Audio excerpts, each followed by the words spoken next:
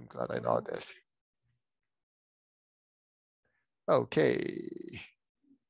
Now it's recorded. Yeah, so, this is from YouTube, so you can just watch it. But this is the day of the landing. And actually, let me roll back. This is the computer graphics of the landing scene from third-person view. So this explains how this rover landed on Mars. Maybe some of you are really familiar with it, but it plunges to the atmosphere directly from the interplanetary orbit, right? And it separates the cruise stage. Goes into the atmosphere. This is where most of the deceleration happens. So basically, it goes down to Mars like a fireball.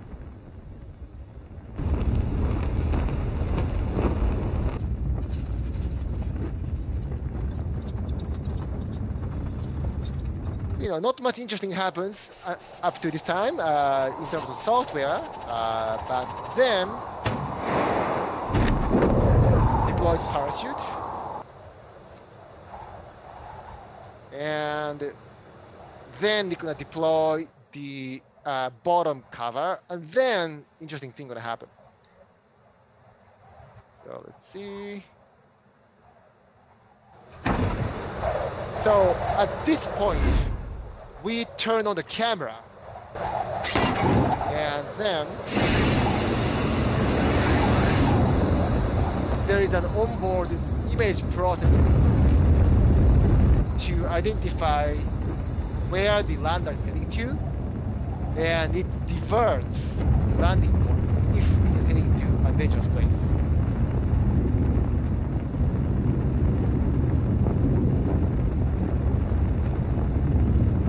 Then it comes down, and the skyplane hovers like 20 meters above and hangs the rover. When it touches down, it cuts off, the cable, and that's how. And this was, easy.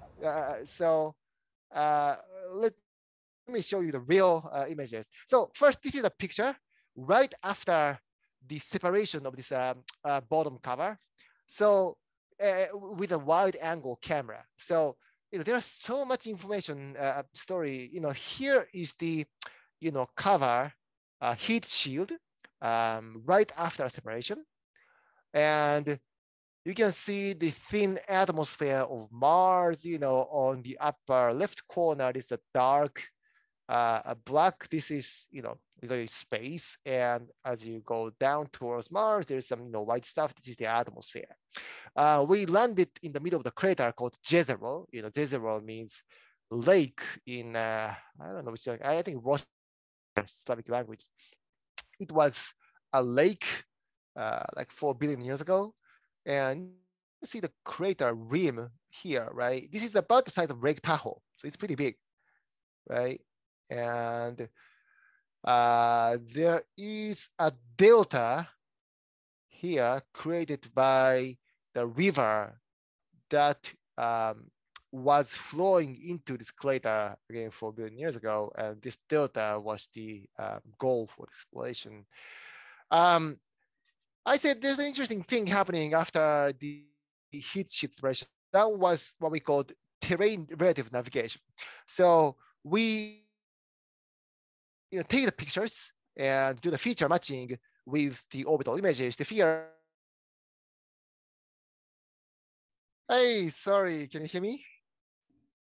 Yes, no problem. Sorry, I was lost, I guess. Anyways, I was about to play a cool movie, so let's get back.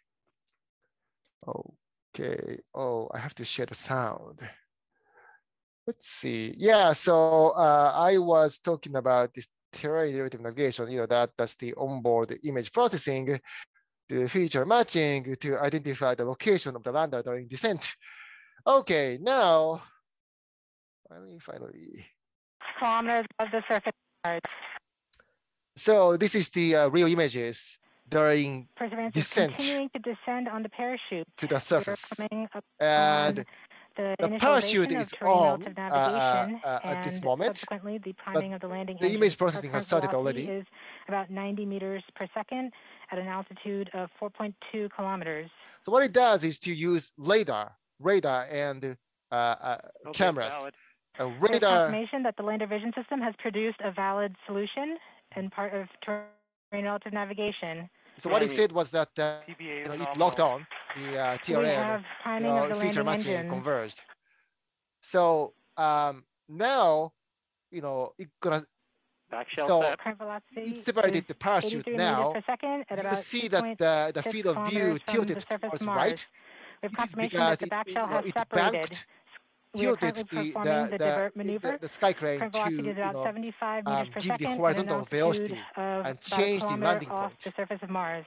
Now safety Bravo. tilts the body the other way completed to our the terrain horizontal relative velocity, navigation. and now Current speed is going about straight 30 down, meters per second, altitude of about 300 meters. you start seeing the rocket plume. We have started our constant Here we velocity go. accordion, which means we are conducting And the sky top crane.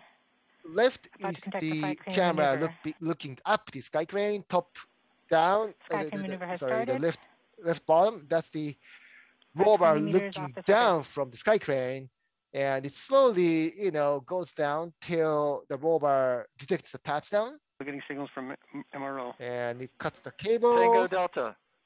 Touchdown confirmed. Perseverance safely on the surface of Mars, ready to begin seeking the sands of past life. That was a moment of lifetime.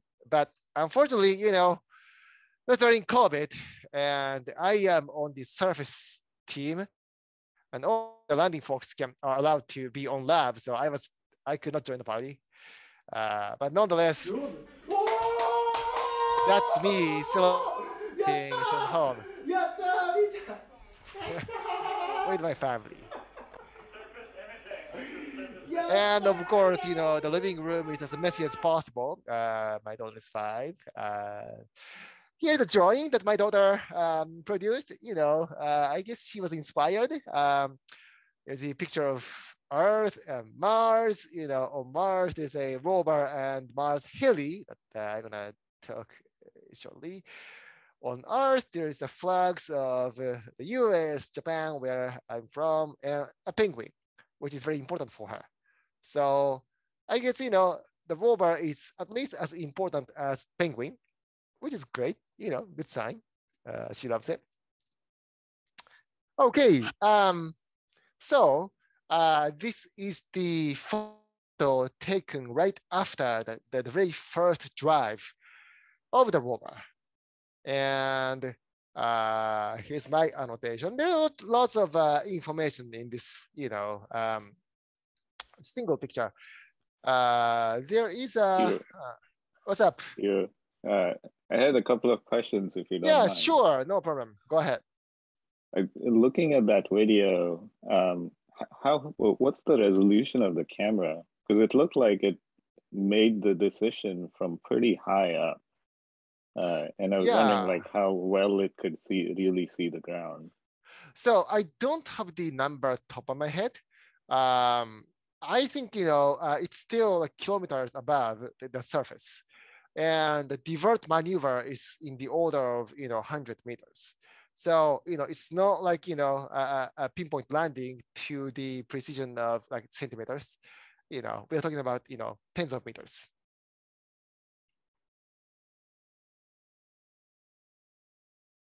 Thank you.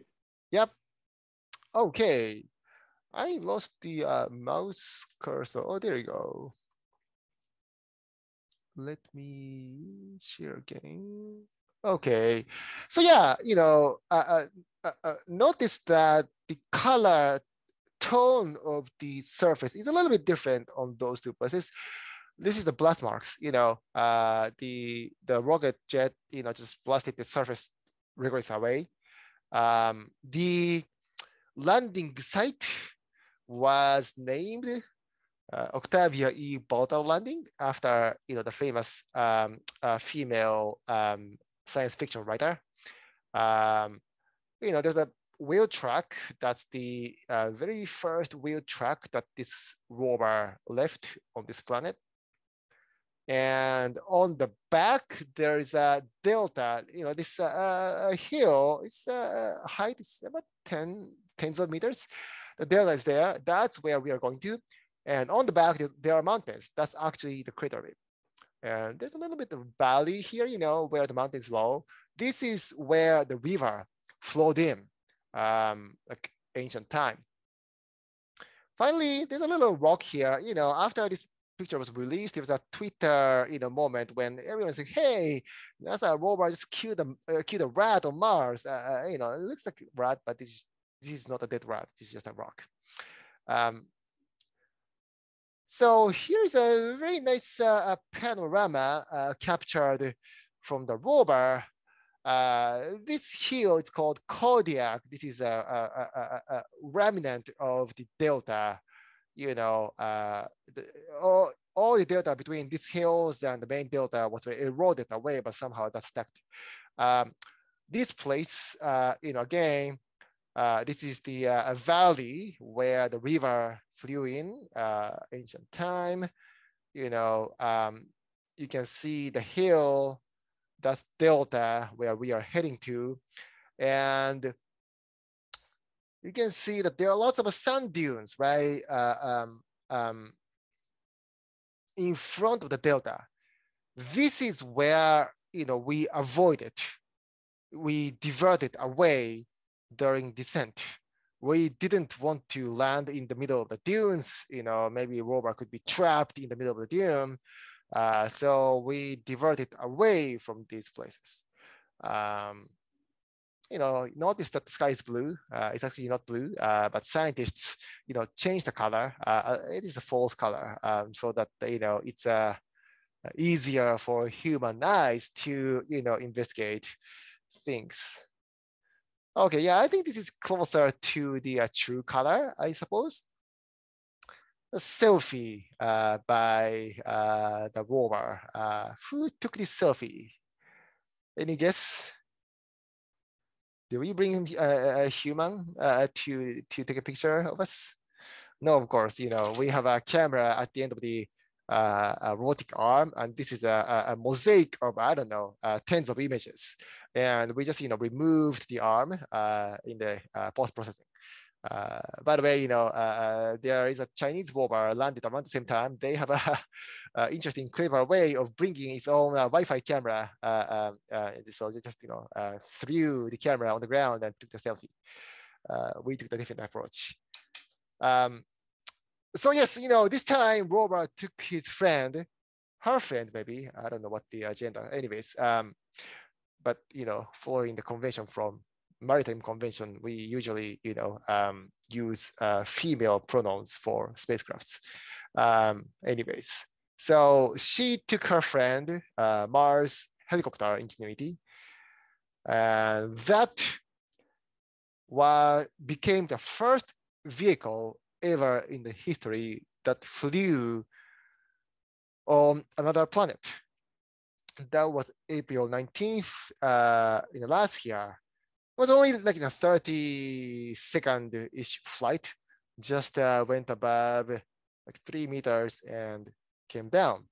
But, just to underscore the historical significance, about 100 and some years ago, this, brothers flew the first airplane, and that was just 12-second flight over just 37 meters. That was the first flight on Earth. But yeah, there are many airplanes that can fly longer and higher. But this sticks in the history because that was the first in the world.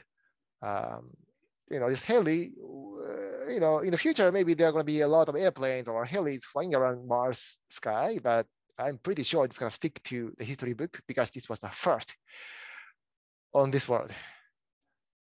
And by the way, a little bit of a tribute to the brothers. We, put a small piece with the fabric from the first Wright Flyer on the back side of the solar panel. So, imagine like hundreds of years from now, there's a museum on the JPL locator of Mars. There will be suddenly, display of this helicopter along with this tiny piece of the red flares. So two firsts together. This is the aerial photo from heli. Can you find the rover in this picture? Yeah, it's on the corner here. Now it flies much longer. I think the record is 600 meters in one flight. There's an interesting phenomenon happened, by the way, on flight 6. The helicopter oscillated anomalously, and it landed safely nonetheless. It turned out that it uses visual odometry. For whatever reason, one image frame was skipped, so the following image frame had wrong timestamps, right? So that was the reason of oscillation. But we have a the stability margin that is big enough to accommodate this anomaly. So fortunately, we didn't lose the heli. So I think the biggest contribution from myself to this project was the autonomous driving algorithm that I wrote together with my colleagues. So we've been driving on Mars autonomously since, I don't know, 15 years ago, but we made a substantial enhancement to it. Now it can drive, a few hundred meters per so, as opposed to tens of meters in the previous rovers, fully autonomously. And so far, 50% of the total distance driven by the rover was an autonomous drive, as opposed to the 6.4% in the previous rover mission. So it uses this stereo vision. This is the real images from Mars to identify obstacles, and the stereo processing to create the 2.5D map, which is used for path planning. And here is the where the rover is right now. We landed here, right? You can see this region that I'm, pointing with my mouse. You can see those ripples. These are the sand dunes. So, the lander originally, heading towards, I don't know, somewhere here. So it diverted a few hundred meters to the east and landed right next to it. So ultimately, we want to go towards this delta. So, our plan is to go around this sandy region counterclockwise. But scientists said that, they want to take a look at the southern portion of the landing site. So we headed south first, went around this sandy region called theta. And we flew heli beforehand and identified that, this portion of the sandy region theta is accessible. So we dived in and took a few samples and came out. So the rover is right outside of theta. I think it's theta, not theta. Anyways, I think it's named after some Native American something. Anyways, so our plan is to drive back to the landing site and go north and go around. We made the first successful sample acquisition around last fall, and we've collected I think 6 samples so far. This is the first sample in the drill bit. So now that Perseverance is driving happily on Mars mostly, we started the planning of the next missions, which is called sample retrieval and launch mission. So the idea is that I guess I have a slide. Oh, there you go. So the idea is that Perseverance, this rover, gonna collect the rock samples, right, and put them in tubes. We're gonna collect about 30 to 40 tubes, and it's gonna leave those tubes on the ground. This rover won't come back. And then the next mission, SRL, is a collaboration between NASA and ESA. It's gonna bring another rover called the Fetch rover that picks up these tubes and bring back to the rocket. The rocket is going to be provided by NASA. That's gonna put these samples on the orbit of Mars. Then there will be another mission, collaboration between ESA and NASA again. That's gonna catch the sample canister in the orbit and comes back to Earth. So our hope is that we're going to bring those samples back sometime in early 2030s. Not really exciting. All right. Sunset and sunrise are blue on Mars. It's beautiful, right?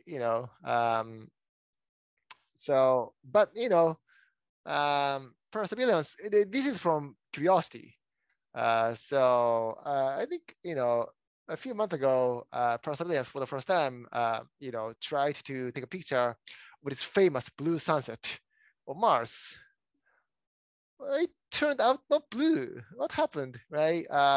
So it turned out that the color of the sunset, I think it's same on Earth, color of the sunset and sunrise depends on the dust levels in the atmosphere. It influences how the lights at different wavelengths are scattered. So it turned out that at this season, the dust level in the atmosphere was extremely low. So we didn't see the blue sunset. This is again from curiosity. This is the picture of Earth. You can see it after the sunset or before the sunrise. Look at it, how small it is. And imagine 7 billion people are living together on this small dot. There are some philosophical, feeling out from this picture. Okay, a little bit of trivia. Which one do you think is the closest to the speed of this rover, Perseverance? Snail, ant, sloth, human baby. That's my baby, by the way. She's already 5, but this was like 5 years ago. All right. Human baby. Yes, human baby. Okay, any other guess? Yeah, human baby too. Yeah. Snail. Snail. Let's go, ants. All right.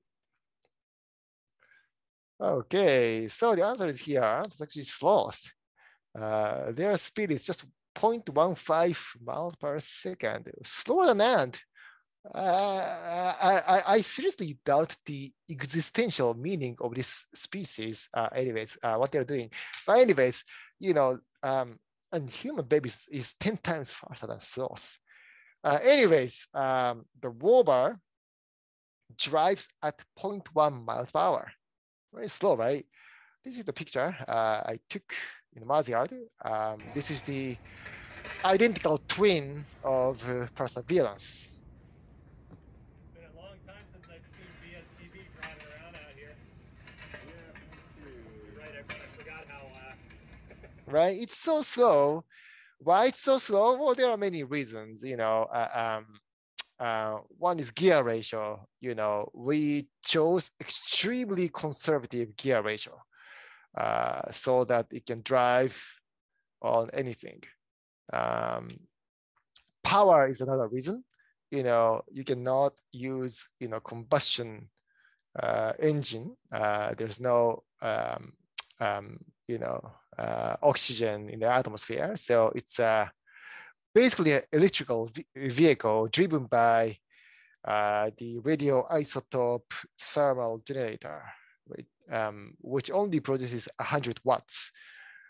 That is stored in the battery, so the driving uses more than 100 watts, but it's still small. Another reason is that the onboard processing power, if it drives faster, the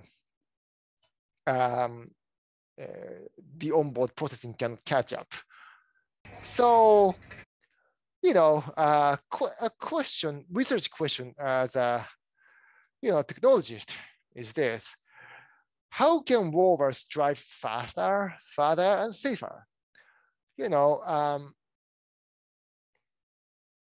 The previous rovers drove like tens of kilometers for years of mission, right? But if you can drive thousands of kilometers on Mars, you can visit many places, right? On the moon, there are mission concepts to drive over a much longer distance. So is it ever possible to drive much faster? I think it is, because there's a past example, which is Apollo lunar roving vehicle. It is, again, electrical vehicle. There's no oxygen on the moon, and it drove at 18 kilometers per hour, about 12 miles per second, miles per hour. Still slow compared to the vehicles on Earth, but it is 100 times faster than our Mars rover. So how did we do this? We achieved this with a very simple mobility system and highly intelligent perception and planning algorithm implemented in the natural neural network in human brain. So that's the difference. Of course, as I said, there are many other factors. So, if we put human astronaut on Mars rover, can we drive 100 times faster? No, of course. But still, this is one of the major factor. So my, main research question when I'm working at, the future rovers is that how can we help enhancing the productivity and safety of the rover by using the state-of-the-art machine intelligence. So one of the main restrictions on those rover was the computational resource, because Perseverance uses RAD 750 processor, which is basically the space version, radiation tolerant version of PowerPC 750. If you are, around the same age or older than me, I think you remember those, early iMac, after Steve Jobs came back to Apple, the one with kind of round shape, with different colors from 1996 or so. That used PowerPC 750. So basically, the modern Mars rover is driven by a CPU that is 20 plus years old. So computation power is limited, single core, clocked around 200 megahertz or something. Why? Because, for one thing, the radiation tolerant CPUs are not updated as frequently as, the ground-based CPU or processors for consumer electronics. Another reason is that, we don't want to take, extra risk. We, often feel more comfortable to use something that is proven before. Anyways, but, we know that more computation power is needed for future applications. So on the Mars Heli, we put Qualcomm's Snapdragon. That's basically the chip that your cell phone has if you have Android phones. And that is much more capable than this RAD 750. It has GPU, AI engine, and eats much less power. So, that sort of high performance, onboard computing is going to be a game changer. So now, I am an autonomy researcher. So my part is, okay, what applications we can run on these chips to enhance the performance of future rovers. So here is one, application that I am working on. So as I said, the rover only uses stereo vision to identify the, obstacles while driving autonomously.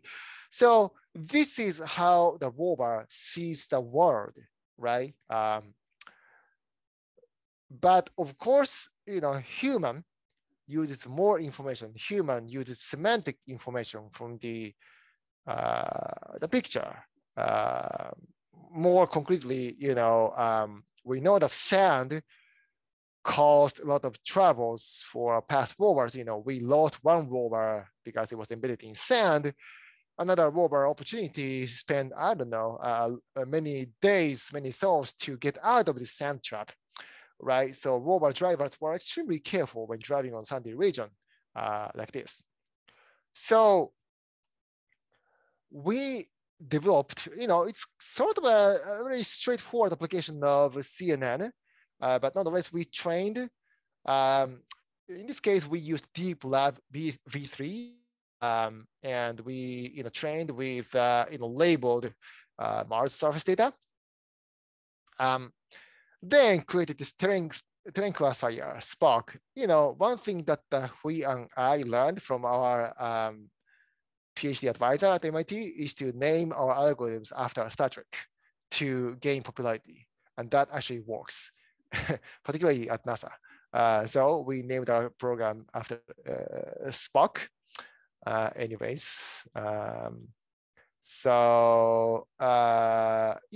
it's a simple 4-way classification for Martian application. Sand, soil, bedrock, and big rock, which works pretty good. The images below, this is our Earth demo. In this case, we segmented the terrain into 6 classes: sand, gravel, vegetation, debris, and artifact, and horse poop. The neighborhood of JPL is, kind of rich residential area, La Cañada, where, I don't know, many residents own horses. And, this area called Arroyo Seco is a place where we often use for Uber driving, but also those, rich residents, ride on their horse. So there are lots of horse poops. So we decided to train the, rover to avoid them for an obvious reason. Anyways, one of the big headache for the deep learning is that it eats tons of data, right, to make it work. And we initially worked with our scientists. They were very collaborative. And, they produced tons of labeled images for us. But deep learning needs more than a few thousand labeled images. So what we did is to turn to internet. We started this Zooniverse project called AI for Mars to collect, the terrain labels from, citizen scientists. It worked very well. We collected, actually, this slide is old. I think we collected more than 500K labels so far. So I appreciate those passionate volunteers for helping us. And all right, yeah, so, training with this citizen science data set worked very well. So we are now looking to the onboard deployment to be the first deep net on Mars. We'll see. Here's another application of machine learning, but for planning, not for perception. So let's see, the ENAV is the name of the algorithm we use for the autonomous driving on Mars. What it does, it's a pretty straightforward in algorithm-wise, it creates the height map using stereo, and it runs safety. It's a tree planning. It runs safety checks on many paths until safe one is found, right? So this might not be very efficient, fast, but the safety is guaranteed simply because we run the safety check all the time, right? So of course, there are many ways that the machine learning can assist. Simply because human doesn't do path planning in this way, right? Humans are shown this kind of images, produces a path like this. Do human robot planners, lay out a tree consisting of many thousands of path options, and assess the feasibility and choose one? Of course not, right? They work more intuitively. Somehow this mapping from image to path is embedded in humans neural net. But so can we just replicate that? But I don't think for this problem end-to-end black box approach is a viable one. Simply because we lose the guarantee of safety, right? Rather, what we proposed is a kind of combination of model-based and learning approach, where yes, we produce the height map. We use the path, the tree search, but we use machine learning to take this height map and rank the path options so that the search can jump to the most promising path, so that it doesn't have to investigate many path options to save time. And that worked pretty well. So basically, it can take the best of both worlds, right? It can exploit the machine learning's power of directly mapping high-level information to another, and also we can keep the guarantee of safety because we're gonna run the safety check at the selected path. But the number of safety checks that we have to run gonna be substantially reduced. So that's the idea. And so we run the experiment. Simulation, of course, we haven't deployed this on the real Mars rover, but since we do have the real terrain data from Mars, we use the data. So now let me play the movie back again. In this example from Sol 122, the rover moves forward, and when it detects the rock and avoided, the rover's the slide slipped away. Let's try again. Yeah, here, let me play again. There are many passes. All the black passes shown on this movie are the ones that are, evaluated by running this, safety check. This was a baseline, but with MLNav heuristics, it only checked 2 paths until finding the feasible, way forward. Of course, there are many cases where this heuristics doesn't create, but overall, I think I have a statistics here. Yes, so in baseline, you have to run the safety checks on average between 200 to 300-400 times with MLNav on the benign terrain. It's just a 60. On complex terrain, it's just still 142. So 5 to I think 3 times reduction, and we didn't lose the success rate. Actually, we improved the drive success rate and improved the path efficiency. So all looks good. Okay, so these are the applications for Mars rovers. Now, JPL is looking into, the worlds beyond Mars, the main targets are the icy moons of gas giants. Around Earth, like our own moon, Earth, Mars, everything is made of rocks. But if you go beyond, beyond Mars, many bodies, like many satellites of Jupiter, Saturn, Uranus, and Neptune are made of ice. Because ice is a very common, substance in the universe. So,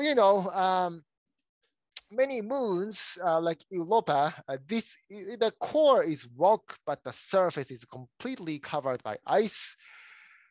Ganymede, that's the biggest moon of the solar system, that is mostly made of ice. Titan, the biggest moon of Saturn, is too have a thick shell of ice, and this is a tiny moon, Enceladus, around Saturn. So what's interesting of all of these moons is that they are likely having oceans, liquid water ocean below this ice shell, right? And actually, the volume of the water in the ocean, subsurface ocean of Europa is estimated to be like, I think 3 or 5 times greater than the Earth. So, the biggest ocean of the solar system is not the one on Earth, it's the one on Europa or maybe other moons. So scientists suspect that life might be hosted in one of these moons, right? So of course, we're gonna explore these worlds. And so the first attempt is this orbiter called Europa Clipper, which will be launched in 2024. This gonna investigate Europa in depth. It will not prediction, but it's gonna investigate the habitability of this tiny moon. Then we have a concept. It's not a mission yet, but we have a concept of Europa lander, which is gonna send this lander to the surface, and this Jupiter has very strong radiation belt, and Europa is orbiting right in the middle of the radiation belt. So we don't think there's anything living on the surface. But if you dig like 10 centimeters on ice, ice is an excellent insulator against radiation. So at that depth, we might be able to find some signature of life. So that's this concept. This is not from JPL, it's from APL, but we have a planned mission to send a drone to Titan, the moon of Saturn, that has a very thick atmosphere. So this mission called Dragonfly gonna fly the sky of Titan, and again look for the habitability and I suppose the potential sign of life. So another thing that is very exciting is this tiny moon, Enceladus.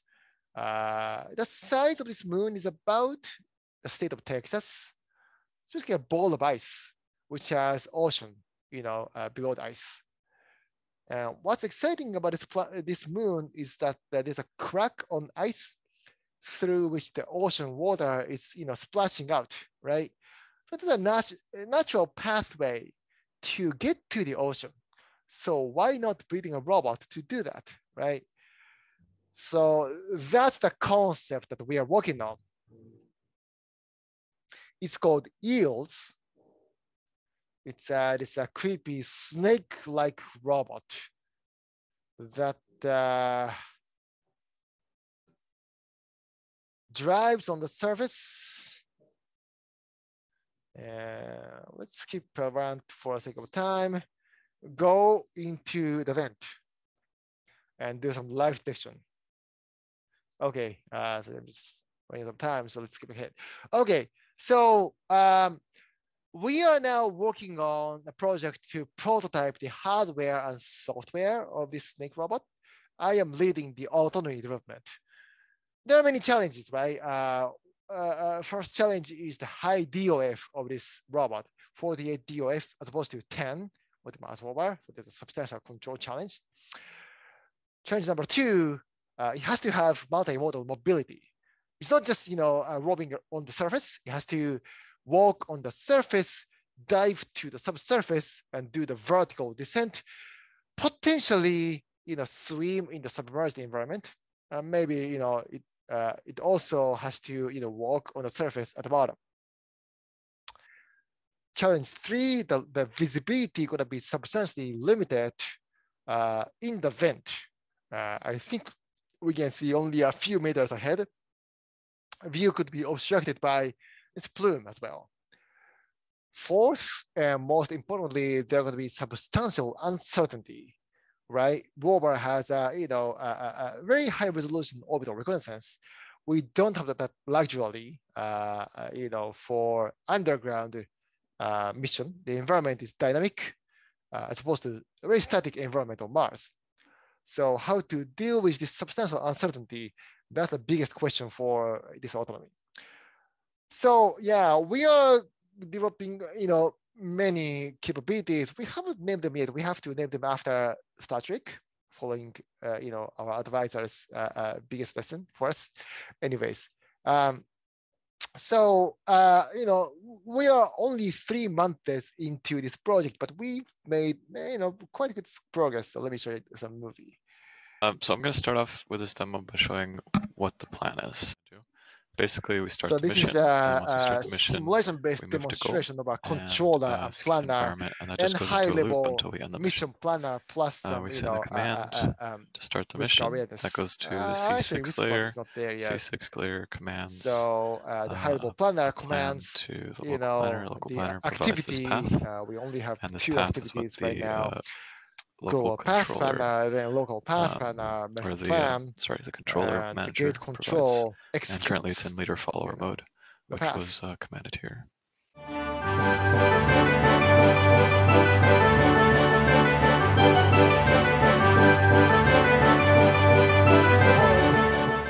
And this is where the robot would move its head back and forth to do a scan. So just for the sake of time, I recorded a quick thing on that, where I did the scan behavior in Gazebo. And so what that'll do is that'll just move the head back and forth. The entire software so stack is I based took on these ROS, cameras by the way. and I made this prototype of the head on a skateboard. So I took this thing and I pulled it around my backyard, just back and forth in a straight line. I don't know if you guys can see that here. So here's how the camera data looks from my backyard. I integrated this this library from Scarmutz's lab called VILib, and it does feature tracking with Shitomasi features or Harris corners, and it uses the GPU, so it's able to run like ridiculously fast. It runs like 250 hertz. And then here's how the LiDAR data looks. So this next test is similar. I wanted to confirm that we would be able to run LiDAR odometry in real time on a Xavier NX. I wanted to share a scheme that I'm going to use to reduce specular reflections, and the specular reflections will maintain the polarized light, the direction of the polarized light that the illuminator had, and the diffuse reflections will be unpolarized. So you can effectively filter out all the specular reflections. So this is the result of applying those filters. So on the left is no filters. That was the original video I showed you. And on the right, you can see that those white blobs, those highlights are gone. And it tracks pretty well along this red line, which is just that's what we are working on right now. That's the end of just one last important slide. Okay, so yeah, we are working on many things that involves autonomy, not necessarily like ML, but there are lots of interesting applications. So, we are open for collaboration, and so yeah, please reach me out if you have an interesting idea that you want to bring up. Thank you. Thank you. Great. Thank you. Thank you, Hiro. Do you guys have any questions? I know we're right at time. Yeah, sorry for the talk running too long. I'm curious about some of these navigation algorithms you're developing. You mentioned, so is the plan to maybe put some of this on the on this existing rover, or will it be for future missions? So which navigation you're talking about? The I think you call it the ML nav. Oh, okay, yeah. So let's see. The idea of this combining the ML-based heuristics and model-based safety check is, I think, universal, right? It can be applied to, I think, not just a rover. Maybe it can be applicable to manipulation or whatever. Our implementation that we produced from the project is specific to the rover. Basically, that's to use the spare Snapdragon chip, right? Okay. Yeah. Yeah, it's not really a spare. It's being used for as a base station for Heli. So of course, I wish that the Heli gonna live long. But once Heli dies, the Snapdragon is ours for us to use. But of course, I am not wishing for this. Hopefully, it's gonna last many years to come. In future missions, is there more of a plan to use COTS hardware instead of like the Snapdragon that you guys sent this time, or is it still going to be very custom? So that's a great question. I cannot say about the future trend, but we tend to accept the COTS devices more for smaller missions. There's a classification like Class A, Class B, Class C, Class D, and Class A means a flagship mission where we have to minimize the risk to, I don't know, 99.9 or I forgot. Class D, I think the Heli was Class D, which has a more accepting risk posture. So for those things, we can use something new like COTS processor, and maybe if it's proven in Class D or C or B, then we can perhaps use it for Class A.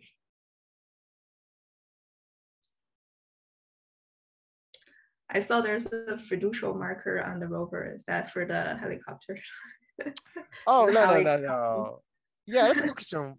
Yeah, I actually don't know what those fiducial markers are for. Obviously something to, capture the robot's pose and other things. But actually, one of the risks that we consider, we are concerned with, is that Heli loses control and crash into the rover in a kamikaze style. We don't want to do that, right? So initially rover was around to document the flight, but rover just nonetheless drove like a few hundred meters back just in case. So and there's a no-fly zones around rover. And for the EOS robot, is the plan to mount cameras and LiDARs? Yeah, so for the Enceladus mission, of course we don't know yet. This is not the mission yet. But what we are doing right now is Earth demo. So we are designing the sensor head right now. But our idea is to have a radar and also wide angle stereo cameras on all sides. So we're gonna use both vision and LiDAR.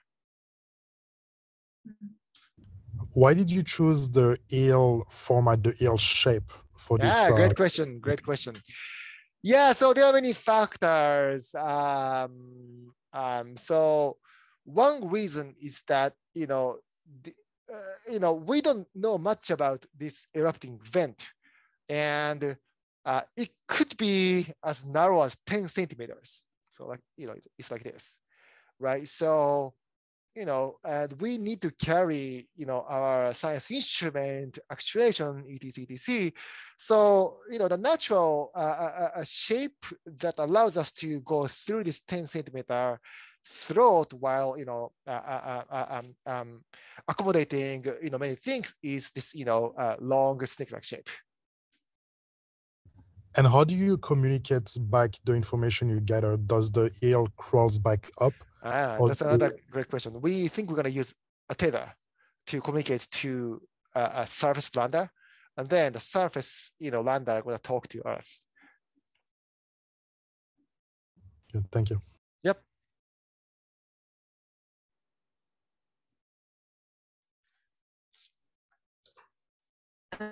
Any more questions? As far as the simulation tools are concerned, do you use something like specific tools that you have developed in-house, or are there tools like typical physics simulations that the robotics community would be using? Yeah, great question. We have the in-house physics-based simulation called DARTS. I think we provide licenses to external partners, which is pretty good, actually. We use DARTS for many purposes, like, we use it for the simulation of the atmospheric entry to Mars, for example. So it's being used in many missions. But it's a complex system, not as handy as ROS. So, we have ROS integration, but so at the current stage, since our DARTS sim is not put together yet, we use, Gazebo and Arvis as an interim simulation and visualization. Thank you. Okay, great. Thank you so much for the talk, Hiro. Yeah, thank you so much. Okay. Thank you very much. This was great. Yep. Okay, bye. Bye. Bye, everyone. Thank you.